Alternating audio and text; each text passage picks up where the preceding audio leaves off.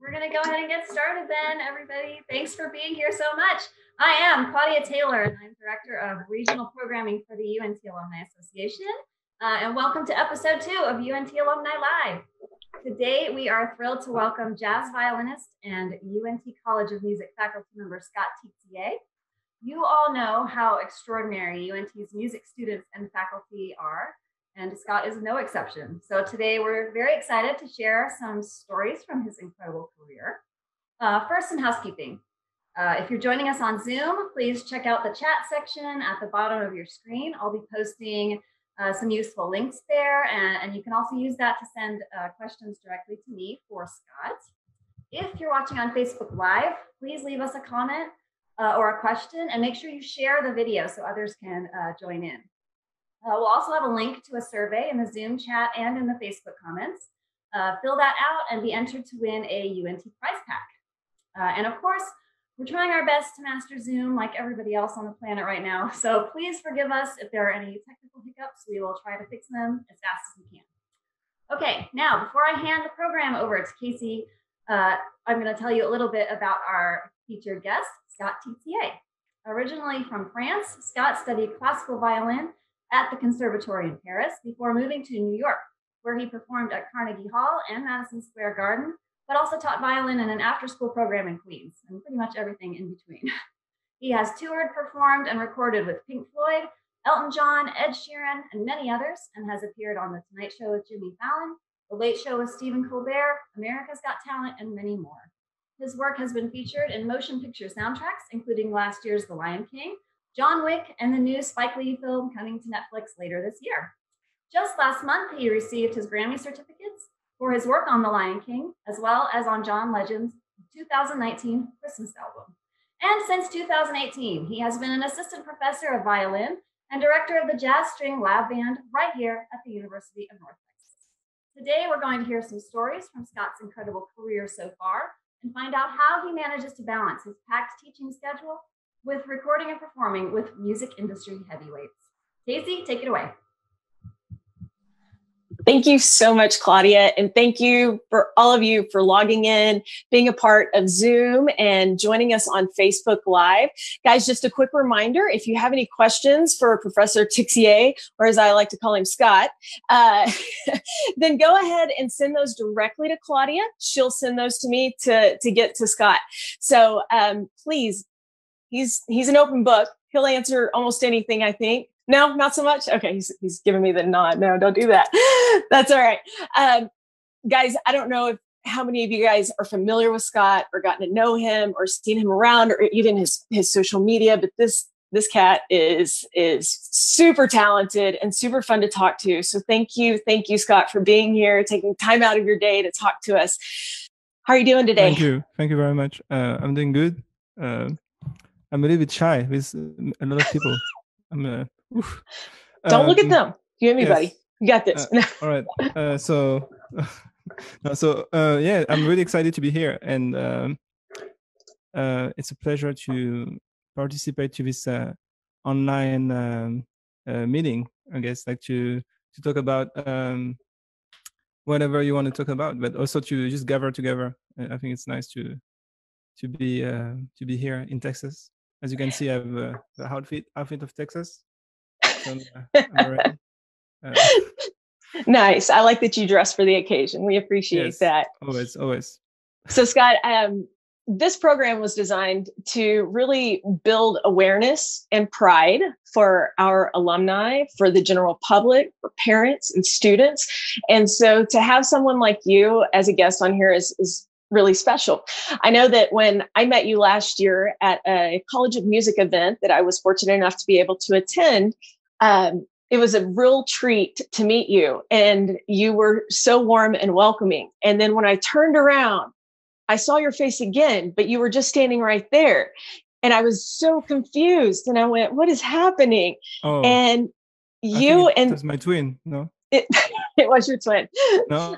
Is Tony joining us today? Is he joining us live? That's right. I just texted him, but he hasn't responded to my call, because I think in Paris right now it's 11 p.m. in Paris. It is in Paris. So yes, sorry. proceed, please. No, you're fine. You're totally fine. I feel like I'm in the courts. I'm really curious, though, to know who in our audience is joining us from the furthest away, So if you're not in Denton or the DFW Metroplex or even South Texas, where we host a lot of our alumni programs, shoot Claudia a message and let her know where you're joining us from. We'd be really interested to know where you're at. So, Scott. Yes. Listen, I've seen some really great photos of you circulating through the internet, and you with your violin. You photograph beautifully, but I just want you to know that you are not the only one that can have their. You are not the only one that has a photo. I know exactly where you're going with their instrument. That's right, okay. Ladies and gentlemen. 1999. And it didn't happen if you didn't get your photo taken with it, right? Yeah, I will work on that for sure. I'm speechless. You're speechless. So, hey, Scott, I clearly chose low brass to play, but you picked up the violin at a very young age. Can you tell us a little bit about that? So, yeah, when I was like, I grew up in Paris first, so in the suburbs of Paris. So not really in Paris, about 25 minutes from Paris. And I was like, my parents are both artists. And so my father is an actor, and my mom, she's a dancer and choreographer. So she's a teacher as well. And so we were listening to a lot of music at home with my twin brother. And by the age of 3 years old, they put us in a initiation for music at the conservatory near Paris. It was a small conservatory, and it was only to learn like the basic of music, So percussion, piano, things like that. So you started learning music and how to read music before most kids learn to read no, a book. So at 3, we are not starting reading. We are just like basically having a contact with the instrument, basically. So they just put us in a room and yeah, it was at the conservatory, so it was kind of nice, only focused on music. And by the time I was 5 years old, I started solfège. So I wanted to start violin. I saw a documentary on the channel 5. At the time, we had only 5 channels in France, and it was black and white, I think, if I remember. And you're not that old, right? I'm pretty old, actually. I look young, but I'm 34. So I mean, it's been a while. So I remember hearing like the Mendelssohn concerto and the violin concerto, and I was really intrigued by the sound, but I didn't know what it was. So I asked my parents if I could pick up this instrument, and so they said, yeah, sure. So I went to the conservatory and asked for this, and they told me no. They said, no, it's not possible. You have to do 1 year of solfège before picking an instrument. You must, it's required by the policy. So I did 1 year of solfège. And when I was 6 years old, I picked the violin. I remember going to Paris to pick it up because it was at the time we can get a violin for free from a good luthier from Mirecourt. So it's a violin making a school in the center of France. Okay. It's called Mirecourt. So they do like violin, like the master luthier. So, and I got a violin like this for me, and it was nice. And I remember going to my back to the conservatory and just opening the case. I have vivid memories about this. So I remember opening the case and taking the bow, and then the teachers told me to stop. She said, "No, you cannot touch the bow. We have to do pizzicato for like month and month before you can even touch the bow." So I was really frustrated. But yeah, I still remember that. So that was how I started music. Very cool. Hey, so obviously you've been doing this for quite some time. And if you look up Scott Tixier on Wikipedia, there are words used like child prodigy, and you've been reviewed by Downbeat magazine, and you've but those people, it's always like, like the prodigy thing. It's like it's always I'm careful with this because it's always like marketing, and people like to exaggerate all the time, but I think you're just being humble. But at the end of the day, there's only one Mozart, and it's not me. So this is true. Well, hey, anyway. We've got a lot of people wondering, what brought you to UNT? How did that happen? How did that develop? I mean, wow, this is pretty remarkable to find a guy, a French violinist, jazz violinist, and bring you to Texas. I mean, that's a amazing question, because actually, to be honest, I didn't know UNT before. And I'm not saying that because I didn't know anything, honestly. I didn't know UNT. And even though I've been giving some class at Juilliard, sometimes I was coming as a guest, or even like doing private lessons for students at Juilliard and things like this. I didn't really know the impact of any university, because I was really focused on being on the scene, like playing the gigs outside of schools. So I moved to New York when I was about 19 years old, and I didn't speak any English. I didn't know anything about America, but what I knew that there in New York City there are jazz. I just know that it was the place to be for jazz musicians. So I just moved there at 19 with no money, nothing, and my parents were a bit freaked out, and me too. And then eventually, it took me years and years, but eventually I started making a living playing music, and a good living at some point. And eventually, one day I got an email on a message on Facebook from Regina Carter. She's a great violinist, and she told me that UNT was looking for a jazz violin professor or alternate styles. So I was really intrigued, because I was teaching already in different format, and not necessarily at the university like full time, but I was doing things at Princeton University, or other things in Montreal thing. Montreal. Yeah, Miguel University thing. Okay. Yeah. I was doing things like this when I was doing a tour. Basically, I was going there and doing a masterclass or workshop somewhere there, like at Rutgers University, I think too. And right. So all those things. So I knew a little bit what you expect, and I was been teaching since I was 17, but more in France. Wow. So I was intrigued, so I just checked it out, and I didn't know anything about Texas, except that people each time I start saying I'm going to Texas, or I'm going to check it out, and they were like, "Wow, from New York to Texas, man, you should stay in New York." Everybody was kind of scared for me, so I was wondering why. And now I know. No, I'm joking. So I'm sure. I think it's just like like when people say Paris is the city of love, and people have a prejudice, like cliche, pre-made, preconceived ideas, and I think everywhere in the world there's people that are gonna disappoint you, and some people are gonna make you inspired. So I don't think it's about the place. It's really about the people.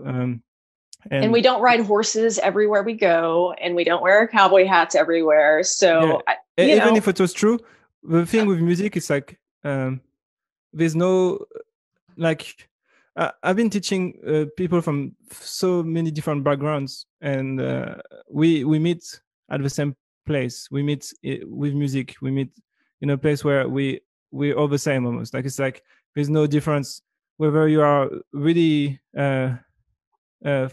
from the countryside of a big city, or if you are, whatever religion or ethnic, cultural background. When we meet for music, especially for jazz music and any music, I think, but I'm talking about what I know.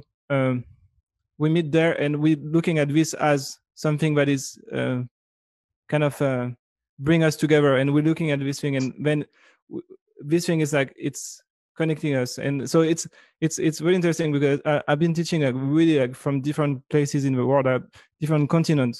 When I went to China, to Côte d'Ivoire, in West Africa, in Russia, all those things. It is always like it's so far away. It seems so far away, but as soon as I get there and we talk about music, I feel like I'm home. So it's like right, exactly. So, yeah. And as you know, UNT is known for our music program, and I love the story that you have about how you kind of interviewed for Dean Richmond. Can you tell us a little bit about how that went down in the conversation there? Because that's pretty special. Everything, or just the part I can't, because I cannot talk about everything. I'm sure. Right. No. I should use my my cover to do that. I have a friend here. He's always. You've got a friend there. Yeah, he's a bit shy, but he might come after. All right. So.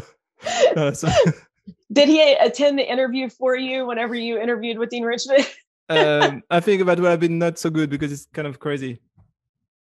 Oh, I didn't funny. attend the interview. Well, how did you, more specifically, when you spoke with Dean Richmond the first time? All right. So, sorry, I can be serious too. I'm taking it like, but I'm a serious person. So, no, you're not. So, no, you're not. I never negotiate my salary. No, I don't want to know about your salary. I want to know. Sorry. Where did Dean Richmond get to see you perform? What did you tell him? Oh, okay. Sorry.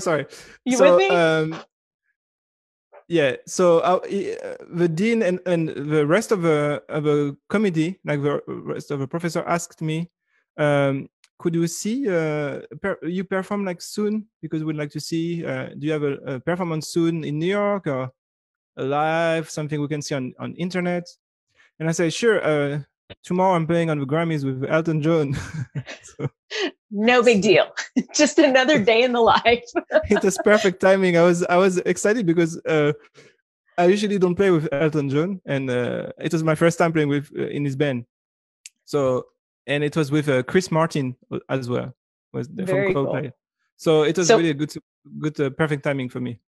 Absolutely. So were you nervous knowing that you were playing with Elton John for the first time on the Grammys, and it's kind of an interview?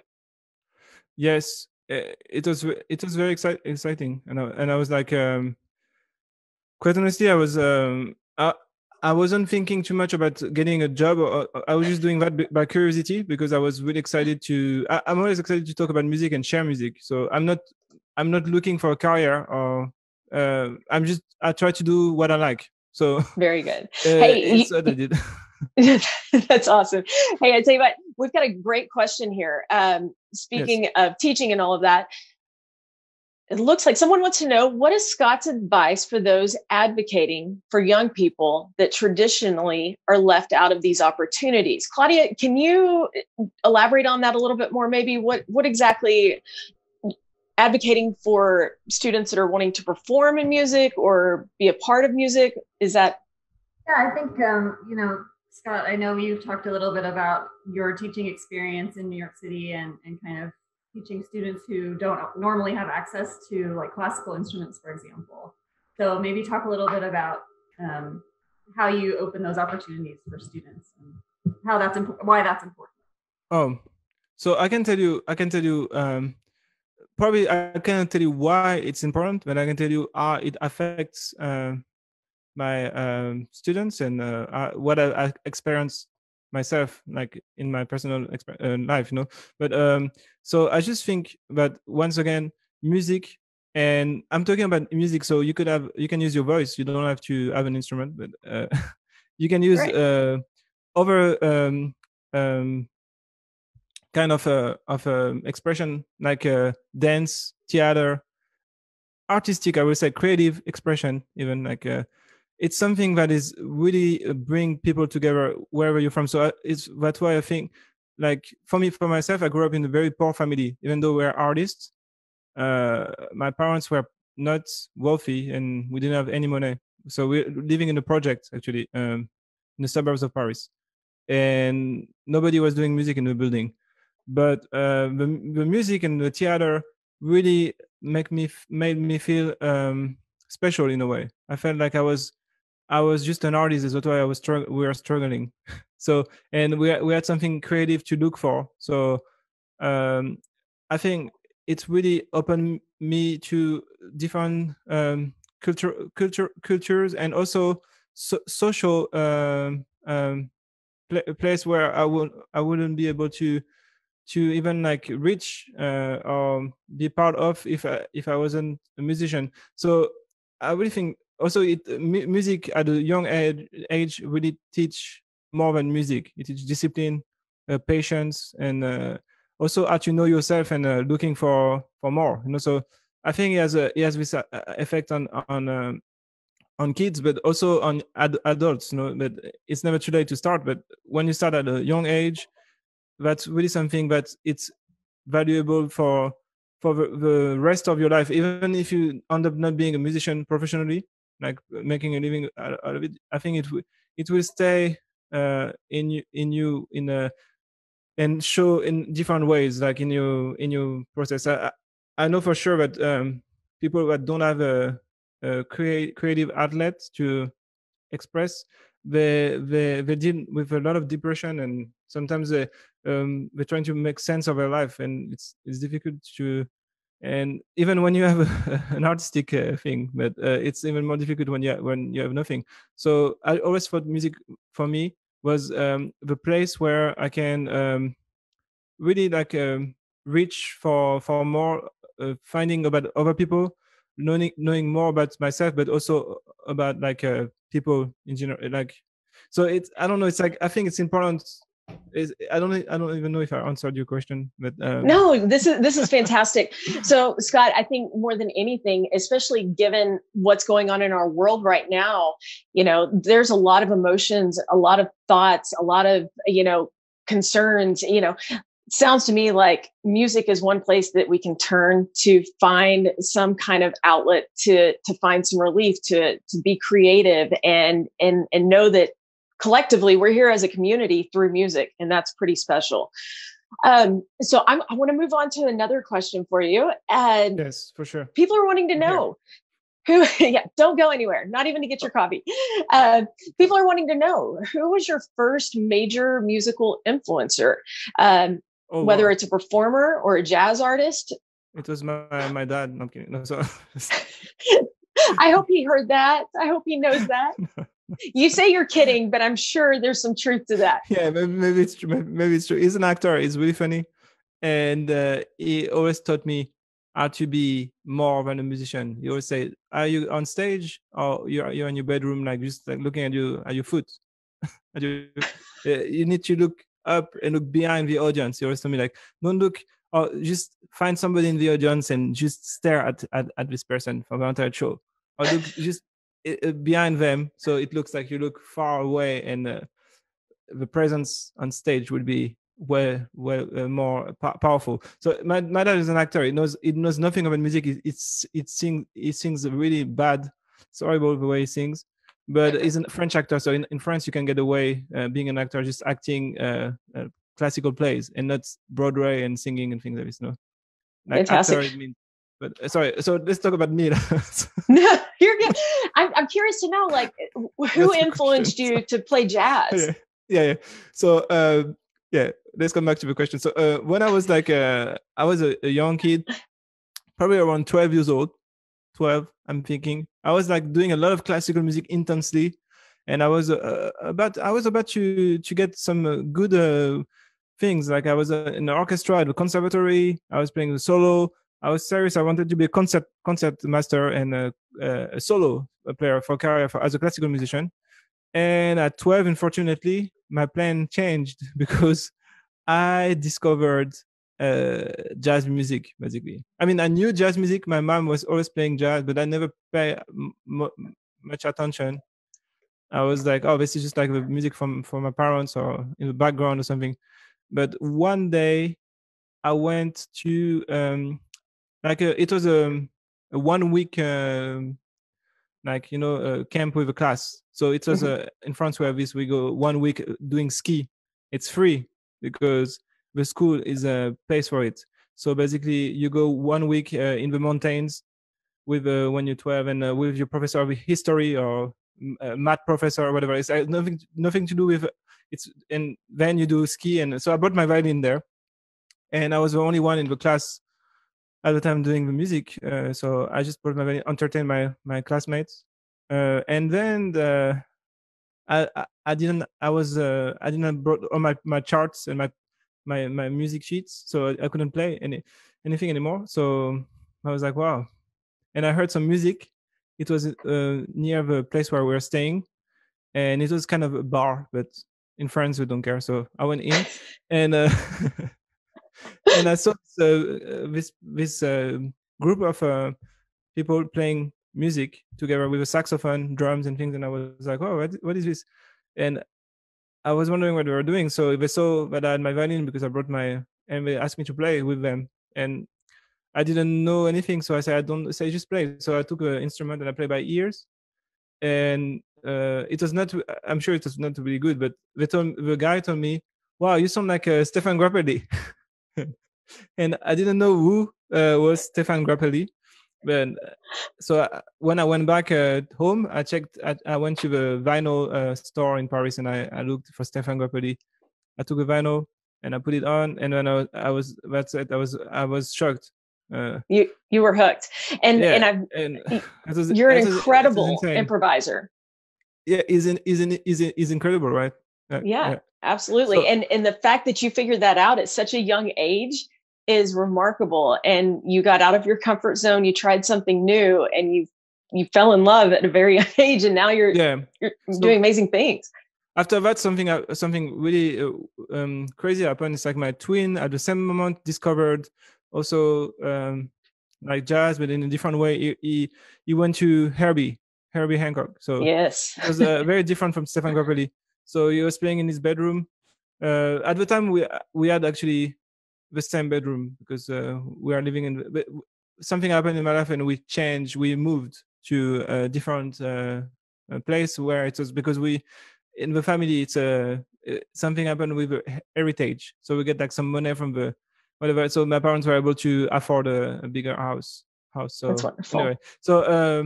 Anyway, but before that, we're in the same room, and we start practicing, and eventually I discovered John Coltrane, and then I was like spending my entire day from like 8 a.m. to 11 p.m. practicing.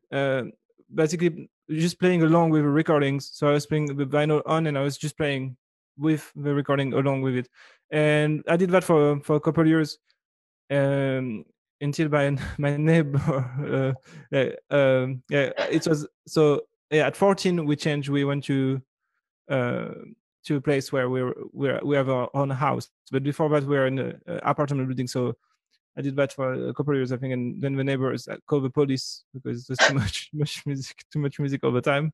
But it was a long time ago, and I understand now. I mean, it must have been like if they only knew what was happening around them. That's so funny. So is that the only? No, I'm not going to ask if that's the only time you've ever had the police called on you. We're not going to go there. So don't answer that, Scott. Just kidding. Actually, it was the first time and last time. Oh, good. Okay. So he says that honestly. I love it. I never know what's going to happen. So Scott, I'm curious, what advice would you give to parents that have children that are musicians or even interested in being musicians? It sounds like you grew up in a really unique family surrounded by artists. So the fact that maybe not every parent is a musician and they want to foster the child's growth and encourage them, what kind of advice would you offer to them? So first of all, I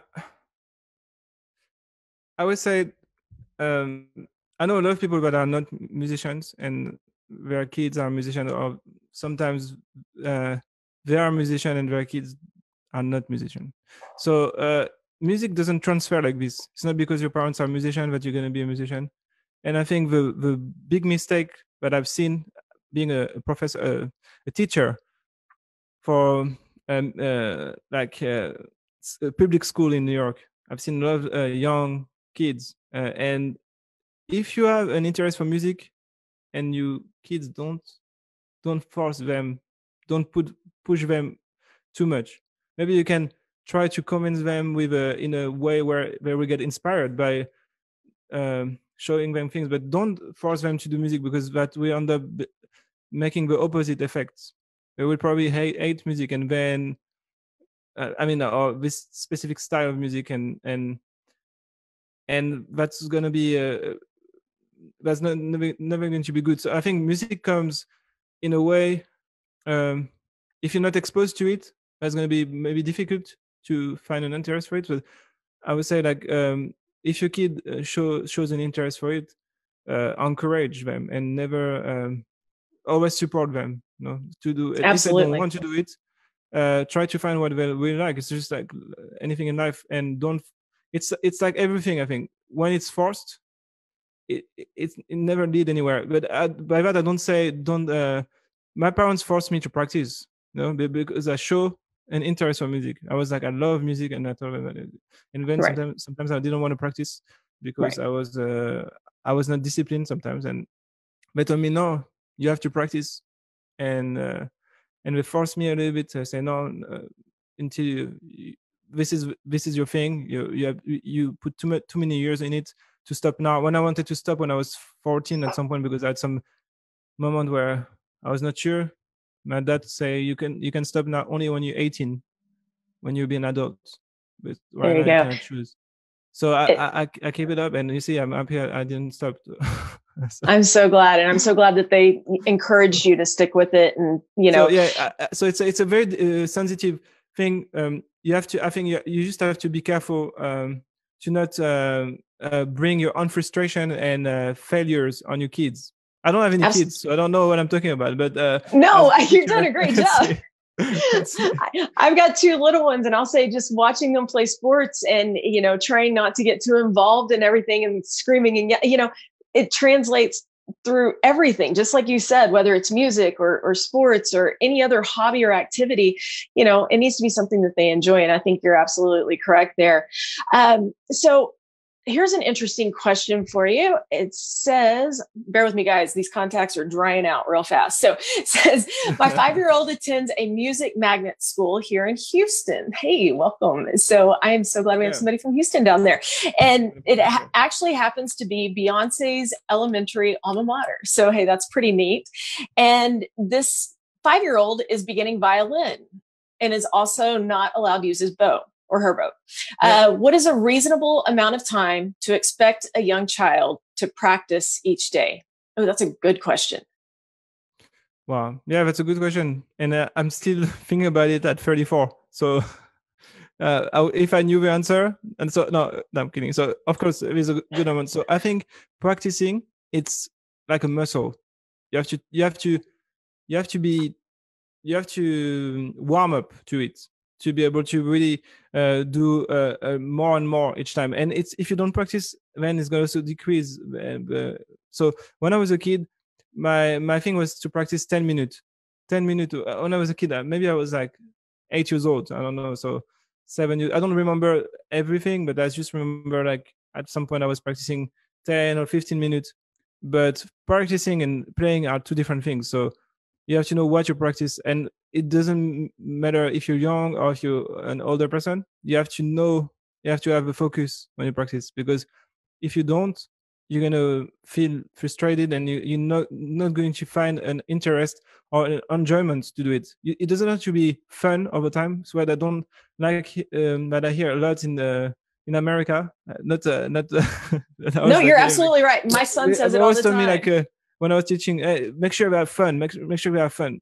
And I had always a problem with that, because I think fun should be a part of a practice moment, but this also should be some, I would say, like, some things that are not fun. Maybe like a thing that you can question yourself, or you can be a little bit like, you have to be willing to make mistakes. Yes, exactly. But like the fun part, happy part of the time, it's not Disneyland. Okay, it's not. we are doing a serious thing. I never take myself seriously, but music is something very I would say very deep, more than just so, there's many layers to it.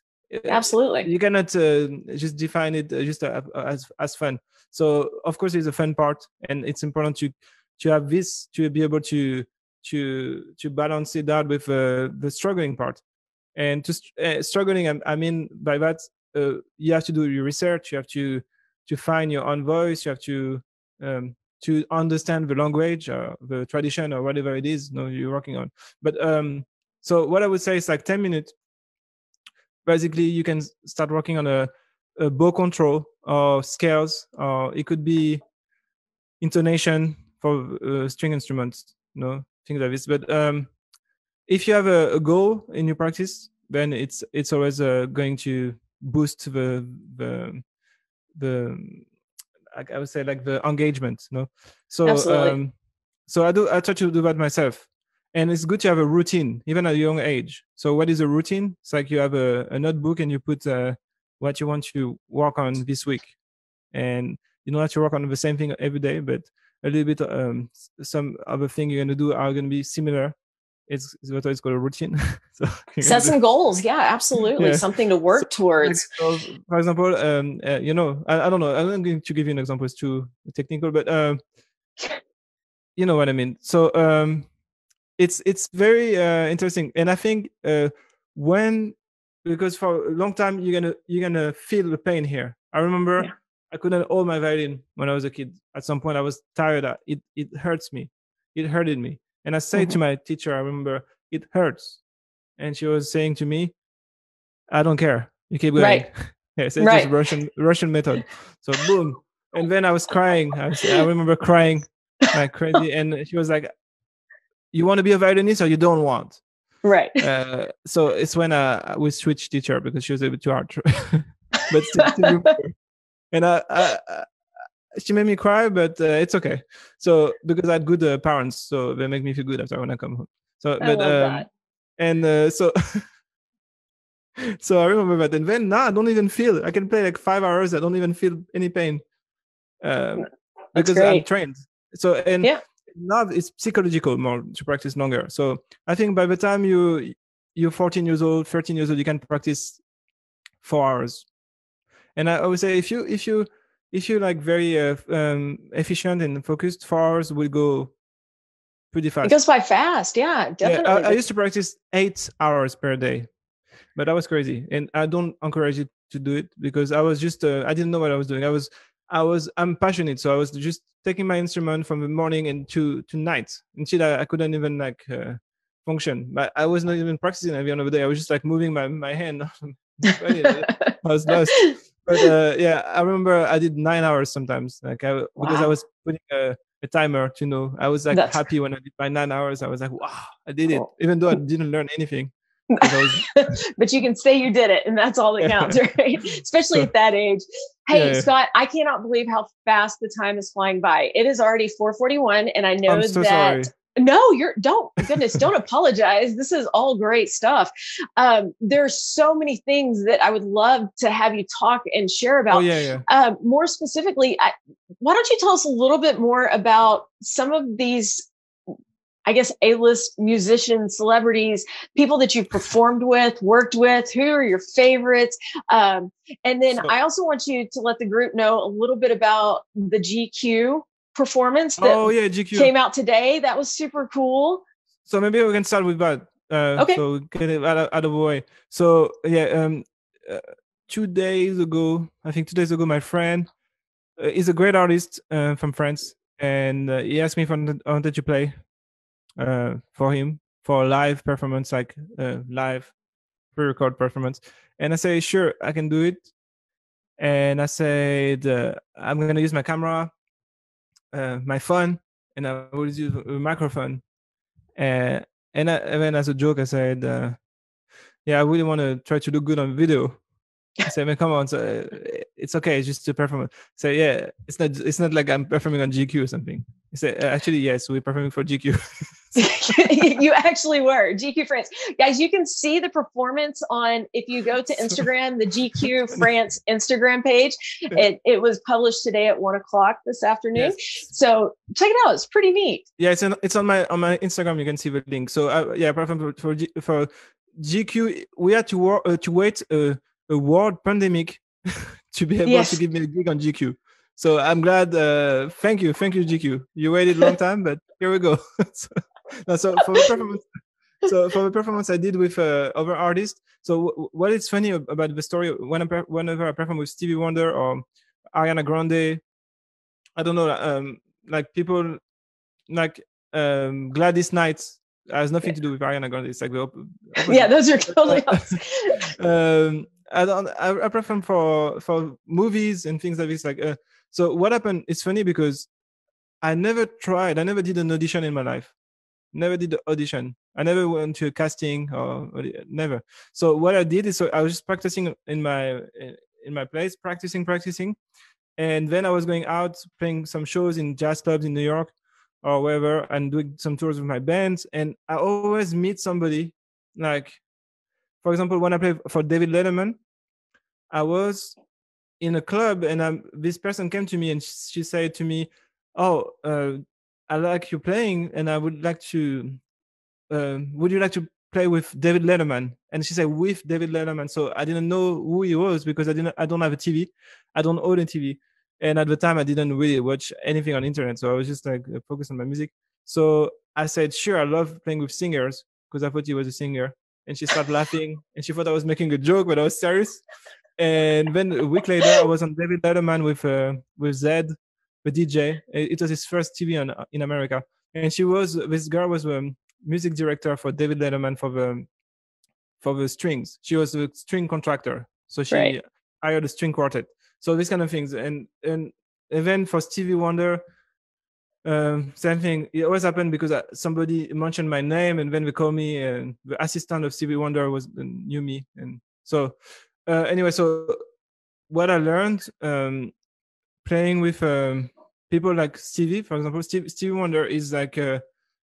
Everybody knows him, of course. He's a genius and an amazing. He wrote so many iconic songs, but also the way he works. It's like so focused on music. It is no. I would say he has a very good heart. He's very humble. He's very open, and he makes you feel comfortable. And everything is really. Focused on the music, and is very organic in a way he directs his band. So he doesn't try to control. It's very like he lets the music happen, and is trying to be as relaxed as possible. The same thing with Elton John. Believe it or not, Elton John was the same kind of vibe.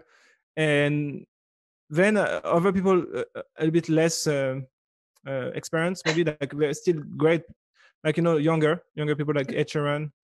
Sure. Most people, they also have the same vibe, but you can see that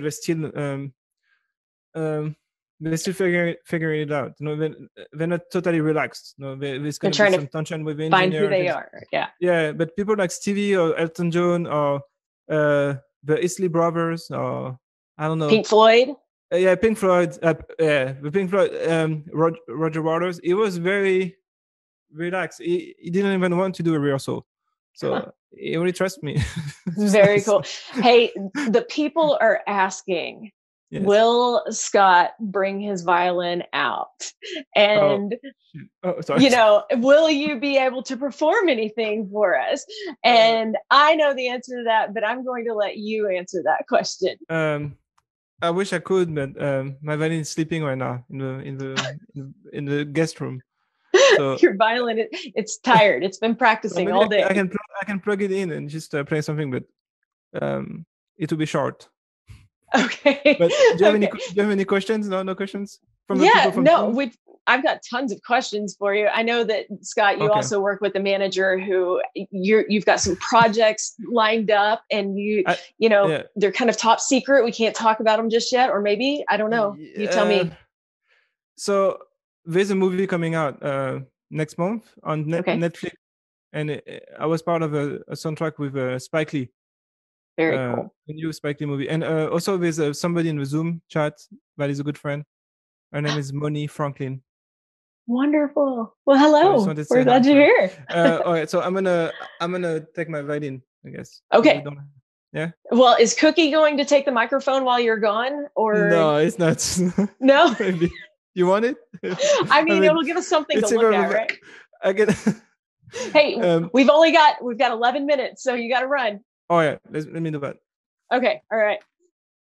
So guys, if you are just now joining us, I know it's late in the program, but first off, thank you for joining us. And second off, if you have any questions or comments that you'd like to submit, you can submit those to Claudia Taylor and she will get those to me.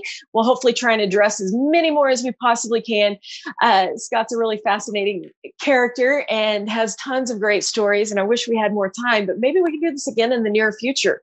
I know that there is an opportunity for those of you that are in the Zoom room to fill out a survey, and those that fill out the survey will be entered in to win a North Texas Alumni Prize Pack. So you don't want to miss out on that opportunity, and you'll want to stick around so you can get the link to that survey. And looks like Scott has made his way back with the violin. Yeah, can you hear me? I hope he's not cranky. Didn't wake him up, and upset him, did you? I'm gonna play with my loop pedal. I have a loop pedal. Okay. So I'm going to create a loop. So everything I'm going to play is going to be recorded and then, all right, so I'm going to start with pizzicato. Hey, Scott, yeah? Can you pull the microphone closer? Oh. If it's possible. Yeah, but because I put it on the loop, so it's going to be in the room. So, sure. Yeah. Let me know if you hear like anything, okay? Hit it. Can you hear? Yeah? Mm-hmm. Okay.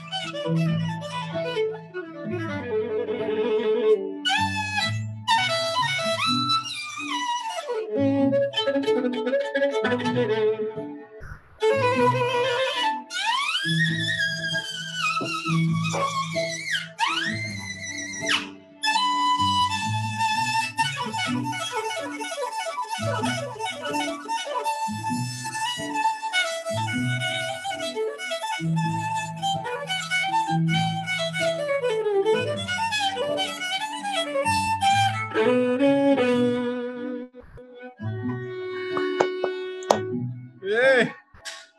That's amazing. That's incredible. Thank you so much. Thank you. That was such a treat. Thank you. I like to use the loop pedal. A friend of mine told me to use it like a few years ago, and I bought a full set of pedals so I can play solo. It's nice. It's nice to do. That's fantastic. So, Scott, the more I've talked to you and gotten to know you over the last couple of weeks as we prepared for this show, I've been really, really impressed with just the way you, I guess, interact with your students, and you really provide them a quality education, and you care about them, you look out for them, and you encourage and foster this incredible learning environment. So, I want to thank you for that. And I want to give Dean Richmond a huge shout out for discovering you and getting you here and bringing you here, because our students are going to be so much better off because of this. And it's not just Scott. I mean, we've got an incredible faculty at in our music school. So I hope that you're enjoying it there. I'm hoping that what just happened? Are you traveling? I just went to the other room. That's it. Oh, okay. You just floated around. No big deal. What kind of room is that? So this room is actually the presidential suite from the French president. Perfect. It's exactly where you belong. It's office. This is the office of a French president. Wonderful.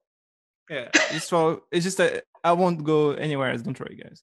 This one is it's a personal retreat where I like to write music, and after hours, when happy hours is here, it's right there. I love it. I love it. Hey, can you pass me? No. This one? Yes. No, to the right, just a little bit. That one. Yes. Oh my gosh. You are. So actually, let me reveal the real place, because I actually have a green screen, and so I have a green screen too. You do? I mean, it's green. It's pretty special to me. So I'm not as talented as you technically to That's a real place. That's the real place. That's where the music's happening right now, virtually. So even you're teaching class from your living room these days, right? Yes. So it's where I'm teaching. So where I do my performance. I have a set with microphones and everything I need. So usually I teach with this angle, because it's perfect for. It doesn't distract too much, and it shows that I'm at home. So kind of sample. Right. And then when I teach new students, but I don't know private lessons, I have a few students in China, and some in Australia, and in Germany. So that's fantastic. So yeah, I used to teach when I was in New York. I used to teach in Peru and in Belgium, but wow. Like it's always changing depending. Like sometimes I have a student for 1 year, 2 years, sometimes just like a few lessons, because depending on the schedule, the budget, and I'm trying to make it work with everybody. Somebody from Lima in Peru was not able to afford the lessons, so I just decided to do it for very like somebody amounts, $2 or something like this, but just because this person seems really like interested and passionate about it, so I did that. But yeah, it depends. I not encourage people to ask me for free, but right, exactly. When I see it's like a talent and a passion, I can do an effort too. So what I'm hearing you say is you have a really big heart. And I think the story that you told me a couple of days ago about how you were on a flight to New York to go perform, and you so I was on a flight. Oh, by the way, we have like 2 minutes. We have 2 minutes. So I was not on the flight. I was like on my way to the airport. I was in an Uber going to the airport, DFW, and I was going to New York City. And I could go to LA because I always go from a movie either in LA or New York. So I was on my way. I live 10 minutes from the airport, and I got a phone call from the MD of Kanye West, and he said, "Man, I need you. Kanye is doing the Sunday service at the Hollywood Bowl. Can you play?" And I said, "You can probably find any player in LA." He said, "Yeah, but I want you. I want you to be there." And I was like, wow, I wish I could do it, but I'm actually on my way to the airport to go play in New York with the member of Sonra. It's they're older musician and free jazz, and it didn't pay at all. The gig didn't pay. And the gig with Kanye was paying a lot of money. And I thought about it, and I was like, wow. I mean, he said he told me, "You're already in the airport. I can get you the flight right now. You just have to take the flight to LA from DFW." And I had to say thank you, but I don't think I can do it because I felt really bad about it because when it was on the New York Times, it had bad reviews though. It's okay, but it was in the New York Times, so I was like, "Wow, I should have." It's because you weren't there. Exactly. It's because see, it never works. I think so, yes, that is a true testament of your character, and I love that you've got integrity and honesty, and you're a man of your word, and you take care of everything that you've committed to, and you keep our students a priority. So I want to say thank you so much, number one, for taking a chance and moving to Texas and making a difference for UNT and our students. And also thank you for your time this afternoon. This has been such a treat. And so thank you one more time. And I really appreciate you. I wanted to say also, and also Claudia as well. And I'm really surprised and in a good way, because I was coming again to a new city, a new state. After coming from New York, first from Paris, I didn't know anybody in New York. I was very actually, it was very hard for me to even meet people because I didn't speak English, and I never took an English class. I should probably do, but I learned in the streets basically by listening to people. And now having somebody here in Texas like you, and the people I meet that are very friendly, and I feel like I can feel comfortable. And I have friends in LA, I have friends in New York, I have friends in Chicago, in different countries, and I feel like we're all connected with music and with being just open and not putting an armor. I see so many artists, and I'm not talking about Stevie, because Stevie is not like this. Is open, and but some artists that are not even that big, and they're always trying to put an armor, put like a fake facade, because they have insecurities and things. And I think it shows they're not in touch with themselves, because when you're an artist and you can really let go of the facade and the fakeness, you actually do better music, better art, because it's also being vulnerable, being a good musician. I think. I mean, being a musician, like not even good, but like. Right. Absolutely. Absolutely. And I, once again, all of these words that you speak can apply to so many different areas of our lives. So, yes. You're wise beyond your years, and it's been such a pleasure to get to know you and find out that you are not one of those guys with the facade, and you're a pretty cool guy. So if you guys see Scott or Professor Tixier around campus, say hi to him, and don't be afraid to give don't him be afraid. I'm on Instagram. You can message me there. It's a good way. Facebook, I don't really check my Facebook, but if you send me a message and I didn't respond in like 2 months, it's because I didn't check my Facebook. I post things, but I don't go on it. I'll go to Instagram or on WhatsApp on my phone, and also my email. I check it every day. So perfect. Perfect. Well, thank you. All right, Claudia, I'm going to turn it back over to you now to close us out. And I just want to say thank you to everyone who took the time to join us today. I hope you enjoyed it. Yes, thank you. Thank you. Thank you, Scott, and thank you, Casey.